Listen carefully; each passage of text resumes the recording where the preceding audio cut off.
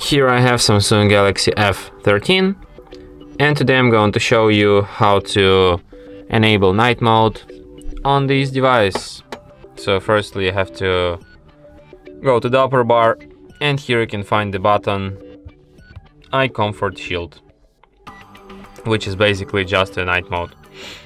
So by tapping on this button you can switch this mode by holding your finger and you can access some of its settings. For example, you can change its color, temperature, and you can set up a schedule for it.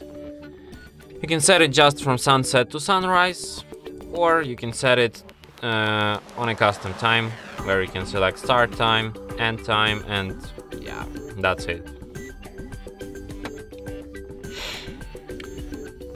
So yeah, thanks for watching. If you find this tutorial useful, don't forget to hit that like button and subscribe to our channel.